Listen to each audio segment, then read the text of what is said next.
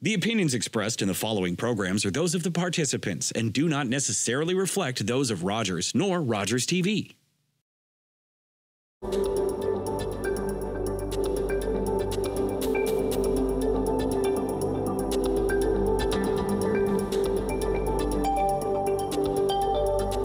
Hi, I'm Deb Valentine. I'm your host from The Next Element. What is my purpose in life? Where am I going? Where did I come from? These are all questions that we've asked ourselves in some form or another over the course of our lives, I'm pretty sure. Perhaps we can glean some records or glean some answers from our Akashic record. Tina Hinsperger is here from Moonstone Medium, and she's going to enlighten us on what Akashic records are. Welcome, Tina. Thank you. Okay, so first off, very simply, what are Akashic records? Might not be so simple, but... So just very briefly, Akashic records are the vibrational records of everybody. They contain the records of everything you've thought, everything you've said, everything you've done, and everything that is a future possibility as well. So, so looking at the past, looking at the future. The way I like to think of it is like a filing cabinet of information for every person. So that's how I look at the Akashic records. Okay, so that sounds interesting. So how are Akashic records accessed? So typically, and I can only speak for myself in terms of how I access them and how some other people that I know access them, but typically there's usually a prayer that's said at the beginning in order to open your Akashic records. And then when you're done working in the Akashic records and getting information from the Akashic records, then there's another brief prayer that you would say at the very end of that in order to close those records, so you're not walking around with them wide open.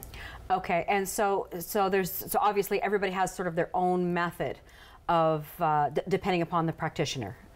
Is that fair? There may be other people who may do things a little bit differently. I know a lot of practitioners who will use a prayer of some kind. It may differ, it may look different, but a lot of them do use a prayer. Okay, so Akashic records then are very personal. Yes. Okay. Yes. And what kind of information is available when opening up an Akashic record?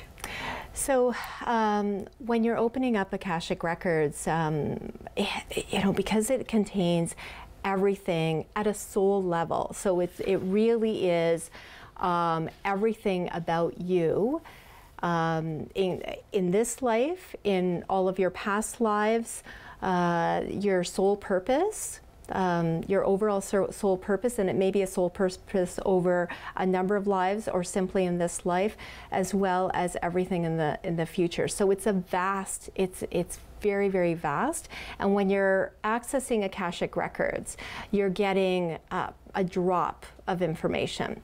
So you're not getting a download of everything about your Akashic records. That would take years. Probably a little bit overwhelming. Yes. Yes. Okay. So really, it really is just to access what you need in that moment. Okay. So how does an Akashic record reading differ from other intuitive readings? Okay, so I get asked this question all the time because people will go to my website and they'll say, well, what's the difference between an intuitive tarot card reading and an Akashic record reading and a mediumship reading? And they're always asking that. So I'll start with the mediumship reading. I won't go into too much detail with that, but basically a mediumship reading is a three-way connection between the sitter, yourself, and their loved ones in spirit, and you're providing them with information to validate who they are, okay, who the loved ones are, and providing that information to the sitter, and then providing them with messages. With an intuitive, and I use tarot cards, but you don't have to use tarot cards. You can use there's many different ways of. Right. But if you are giving an intuitive reading, then what you are doing is you're reading that person. So the person that's sitting, I always say I use the tarot cards as a guide and something pretty for the person to look at while I'm actually reading the individual. So it's really just reading what's contained in your aura to give you some information. And with an Akashic record reading, the way I look at those is that because you're consulting in order to get the download of information to provide an Akashic record reading, you're just the information is at a deeper level. It's at a deeper soul level. Yeah, there's just something very, very different about, even the download of information is really different. When I'm receiving information, doing an intuitive tarot card reading, it feels very different than it feels when I'm doing an Akashic record reading. And I think the best way to really describe what the download feels like is for people who may be writers, you know, when you're just writing furiously, all of a sudden you're writing a chapter in a book and you are just nonstop and you're just getting inspired. And you don't know where that inspiration is coming from, but you don't want to interrupt the flow. Or an artist who is painting and suddenly is inspired to you know, do things differently and splash more color here or more color there. So it feels very much the same way. That download of information, it just feels like it comes from somewhere above, and it's a powerful. It's almost like a powerful rain coming down. Interesting. Yeah. Okay. Okay, so tell me, Tina, who are the masters, the teachers, and the loved ones? Okay, so in the hierarchy of with Akashic Records, so you have the masters and teachers and loved ones are really the ones that I would be communicating with when I'm going into someone's Akashic Records. And the way they come through, I cannot distinguish whether I'm talking to a master or a teacher, a loved one, or a combination, because it really just comes through as powerful energy, powerful light. But masters are spiritual beings. They've never been incarnate. They've never walked this earth. And masters are really there to guide you. They're there from pretty much from the inception of your soul journey. So I'm not talking about necessarily this life. I'm talking about going way back to your first life and your first soul. Right? So the masters have been with you all of this way, and they're there to guide you on your journey to fulfill your soul purpose. Teachers may have once walked this earth, they may not have, but teachers are there to teach you something specific. So once you've received the lesson, you've been able to incorporate the lesson and understand and are able to move forward, then that teacher will leave and move on to somebody else. But there will always be some teachers who will be available to you. And then your loved ones are your loved ones who once were here in this lifetime, who are now with you in spirit and supporting and guiding you as well. Okay, interesting. Yeah. Okay. And can anyone access Akashic Records? Absolutely, absolutely. There are many books, many courses out there on accessing your own Akashic Records, so you can anybody can learn to do that. You don't need to have any psychic ability before you get started, so it doesn't, you know, this is absolutely for anybody who would be interested in their Akashic Records. Now, it's interesting for myself, if I'm when I'm accessing someone else's records, I just, as I'm getting that download, I'm just, it's like verbally just lots of talking, lots of dialogue ends up coming through. When I'm accessing my own records, it doesn't come through that same way. So I have to sit there with a pen and a paper and literally write. So it's almost like doing automatic writing. So I get the download and my pen takes over for me, you know, and some people will just be able to sit with it and just receive it that way. Okay. But that I've just found that's my process if I'm accessing my own records. Okay, and just for our viewers, what is automatic writing? So automatic writing would be where you're really just almost like it's a meditative state that you put yourself in order to receive information. As you're receiving information, you automatically start writing, and you're not consciously. You're not consciously writing. You're not consciously thinking about every word that's being put on the paper. Okay. It just flows. Okay, so it's not necessarily my thoughts. It's sort of what is being downloaded. To use your term. Yes. Yeah, that's a great Yes. term to use. Yes. Okay. Okay. And so you know we talked about the difference between other types of intuitive readings and Akashic record reading. Mm-hmm. So like, what is the benefit of accessing Akashic records? Like, it's I mean, a lot of people will go to a psychic or an intuitive and ask them, am I going to fall in love, or who am I going to marry? When we're talking about Akashic records, what's sort of the thrust of it, I guess, is my question. So, and I get this question all the time. What kind of reading should I have? Should I have an intuitive reading? Should I have an Akashic record reading? And what I would say is that if there is an issue that you're struggling with, then absolutely. If you have some questions about why am I constantly experiencing these same issues over and over again, why do I have this pattern of things happening, or even if it's just I'm struggling with this issue right now and I cannot figure out what to do or where to go or how to address it. So it could be a single issue, it could be a pattern of things that are happening. It could just be that, I'm not happy with where I am right now, and I want to know, is there something more out there for me? Is there something more that I should be doing? Is there something that I should be seeking? So when you have those types of questions, then an Akashic record reading can be really helpful. Okay, so it almost goes deeper. It's yes. a deeper soul level almost. Okay. Yes. Okay. So we talked about the benefits of accessing Akashic records. Obviously, there are personal Akashic records. Yes. So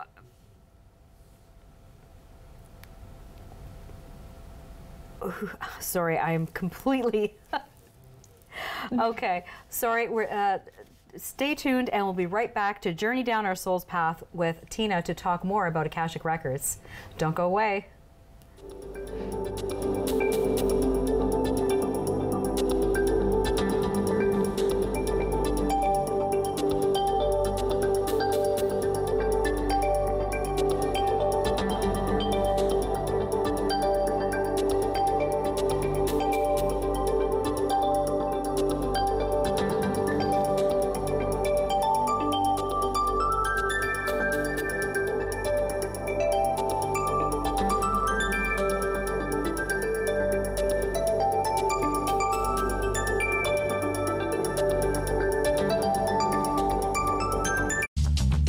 This program is brought to you by Ignite TV. Now you're in command. Visit Rogers.com for more details.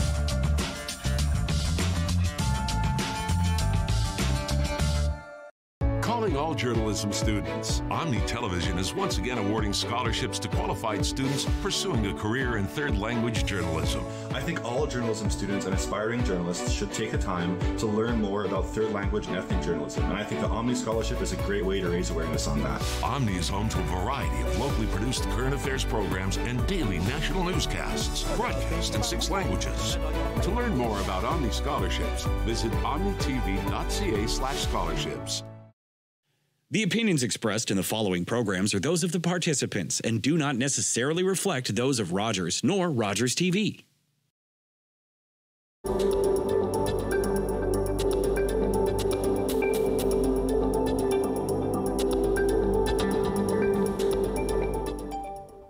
Welcome back to The Next Element. I'm Deb Valentine. I'm here with Tina from Moonstone Medium, and we're talking about Akashic Records.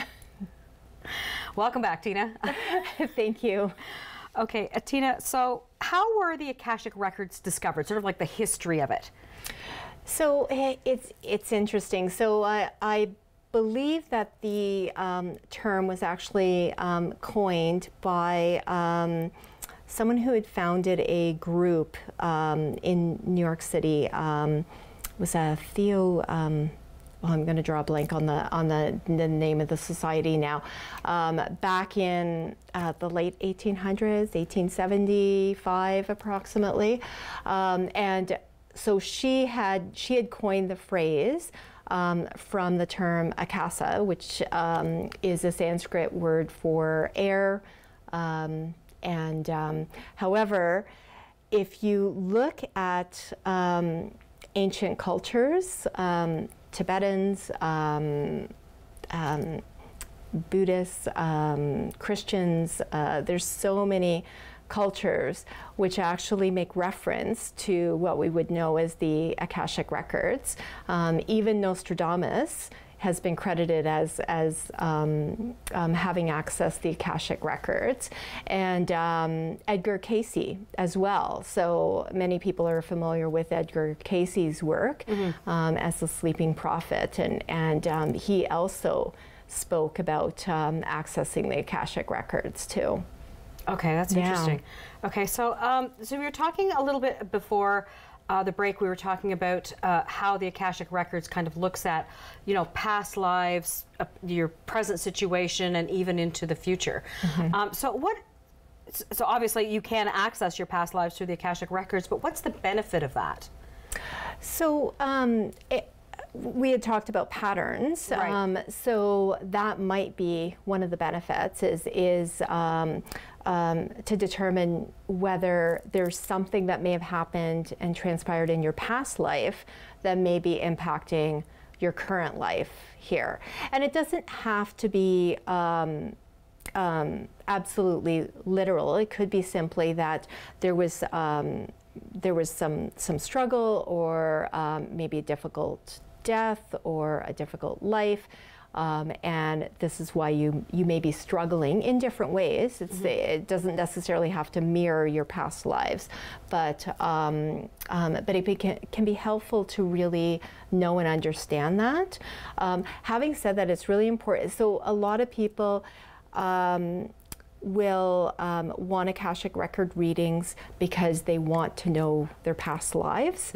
And while information may come up about past lives, it may not. So it's important for people to understand that if it's important and relevant to know, then that information gets delivered and gets downloaded. If it's not important to know for the issue that they're bringing forward, then there may be no information that comes up about past lives. It might be other information that's coming up. Okay. That they're sharing. So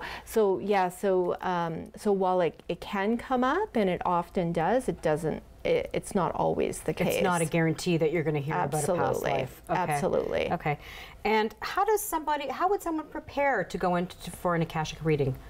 So because I'm needing to ask very specific questions of the masters, teachers, and loved ones for the reading, it's they need to.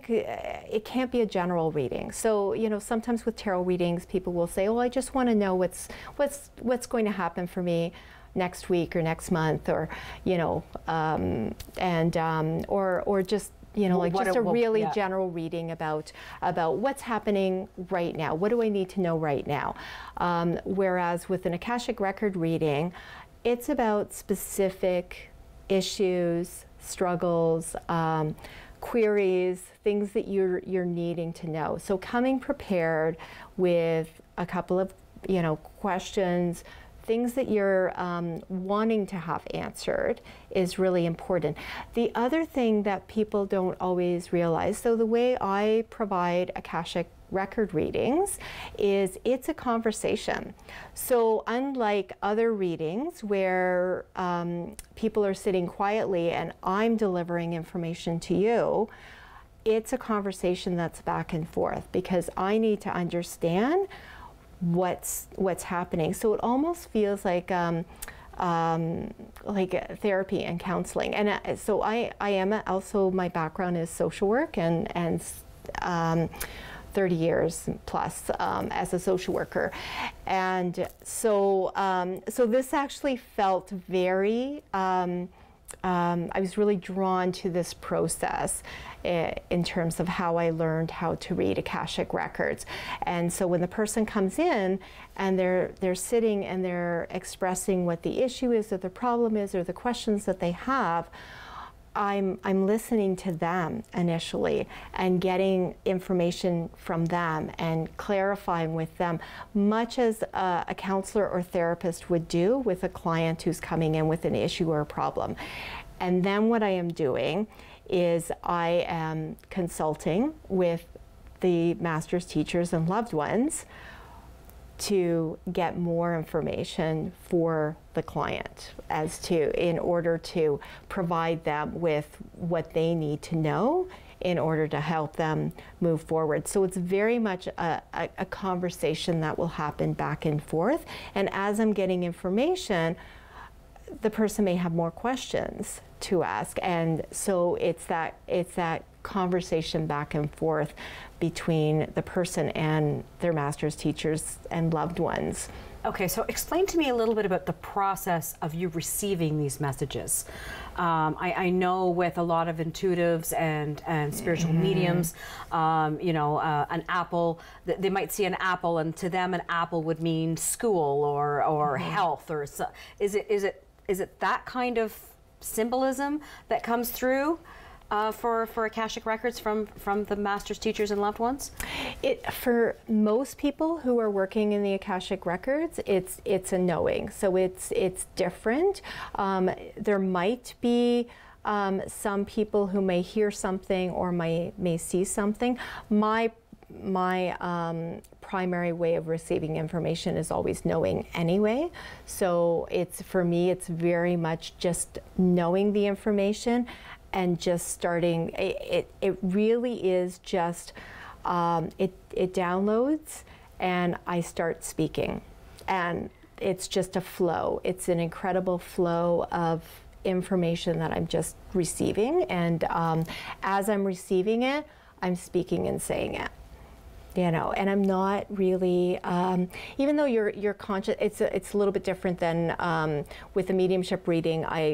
You know, you're going in and doing what looks like meditating in order to receive the information. It really is just, you know, eyes open, talking to the person as you're receiving that information. But the records are open because you open up the records before you start having these conversations. And then at the end, when the download is finished, they've received all the information they need, then you're closing the records at the end of that process. Okay, and how do you prepare to do an Akashic reading?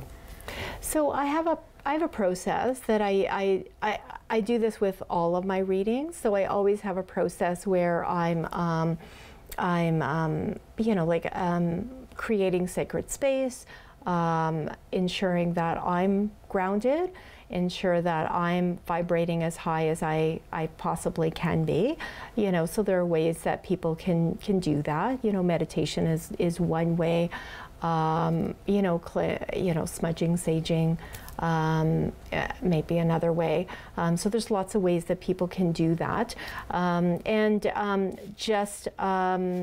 Yeah, so that's what I do to prepare before any reading. Okay. Yeah. So somebody will come to you for a reading, and as you sort of, you've obviously will go through the process with them before it actually starts. So then, is there side effects to the reading? Like, can people experience things after the reading has been completed and after the Akashic record has been closed? So what I would say is that there might be some connections that are not made right at that moment in the reading. I feel like that's with any reading though too, that sometimes there might be a piece of information that you can't initially take, or you're not really sure about, and then later it dawns on you what that means. So that's a possibility. Most of that hasn't been my experience with people who've come to me for Akashic record readings. Often what it is that when people have come to me for an Akashic record reading, they're getting validation of things that they already know. They already know this at a soul level, because, you know, I'm really talking to them, right? You know, like I'm through the masters, teachers, and loved ones, because on a soul level, it really is that person. It's just, you know, we're often disconnected by, you know, from some of the information that's contained within our soul, right? So a lot of times I'm getting validation, or they're getting validation of things that they already know, and they're experiencing their aha moments as I'm providing the information. So I generally am getting that immediate feedback from them. Yes, this is what I thought. This is, you know, this resonates with me. This is generally the feedback that I usually will get from someone. Okay. Yeah. Have you ever had anybody get angry at a reading? With an Akashic record reading, no. No? Okay. No, I haven't. No. Because they know that reading is coming to them from their own deeper soul level. Okay. Yeah, okay. yeah. And it really is information that's already contained somewhere that, yeah, it's just sometimes people need to hear it, right? Like you need to hear that information. But yeah, it can be a really profound experience. And it feels like a therapeutic relationship. Okay, so we're talking about sort of a therapeutic relationship. Do people want to come back? Like, is it sort of a continuing sort of relationship, or the reading is done and, you know, the situation not necessarily resolved, but we have some answers now? Or do people need to say, you know what, I think I need to come back and do this again for the same issue? Yeah, I haven't experienced that personally. Okay. Yeah, so typically it's I think because you're talking about these really big issues, right? That people don't generally need to come back. Okay. Well, Tina, I want to thank you so much for being on The Next Element and helping us understand what Akashic Records are. And thank you for watching and tuning in. Until next time, light and love. Bye-bye.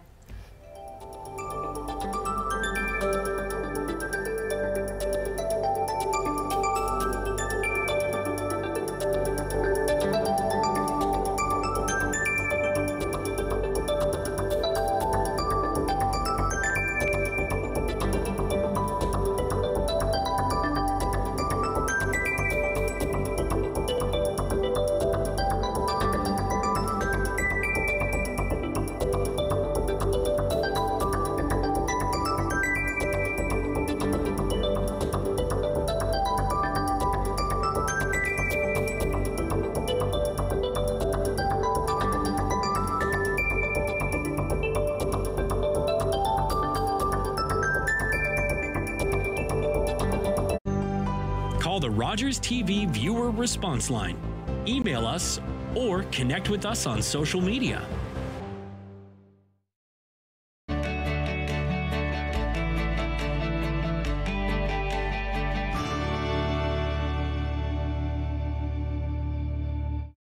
Looking for the best way to get the Major League Baseball games you want to watch? Rogers Super Sports Pack has you covered. With MLB Extra Innings, you'll